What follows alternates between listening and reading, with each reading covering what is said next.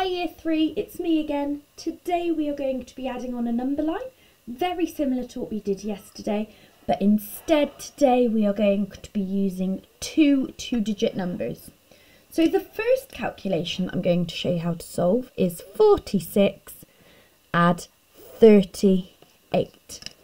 I'm going to draw my number line out and I'm going to put the number that I'm starting with at the start of my number line, which is 46. I need to do exactly the same with my ones.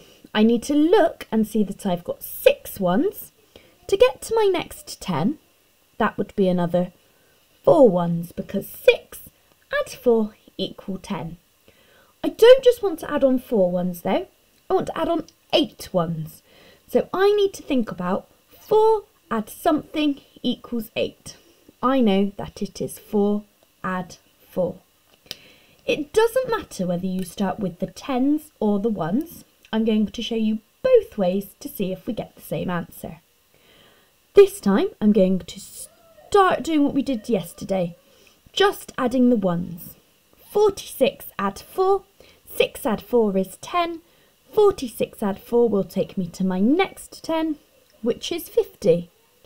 I'm then going to add my other 4. 50 add 4 is going to be 54, and then I'm going to add on my 30 that I haven't added yet.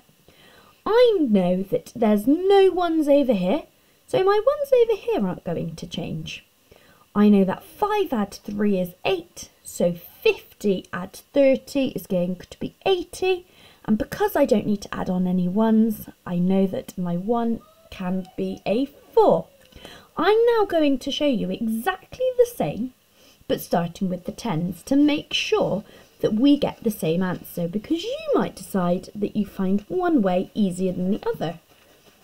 Okay, so I'm going to start again by drawing out my number line and starting with 46 again. I now need to add 30 on to begin with. Again, my 1s don't need to change because there are no 1s to add on here, so it's still going to end in a 6. 4 add 3 is 7, so 40 add 30 is 70, and because I don't change my 1s, I can keep that to be a 6. I'm then going to add my 1s over here. 76 add 4, 6 add 4 is 10, 76 add 4 will take me to my next 10, which is going to be 80, and then I'm going to add on my other 4 that I've got. 80 add 4 is 84. So even if I start with my 10s or my 1s, I still get exactly the same answer. It doesn't matter which way you start, you should get the same answer both times. Okay. This time, our calculation is 28 add 44. So I'm going to begin by drawing out my number line and writing 28 at the start. I need to look at my 1s. I've got 8 1s, but I need to think about how to get to my next 10. I know that 8 add 2 equals 10, so I can partition my 4 into 2.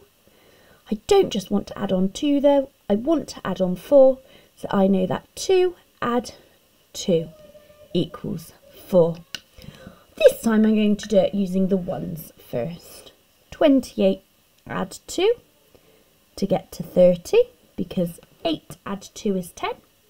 28 add 2 will get me to my next 10, which is 30.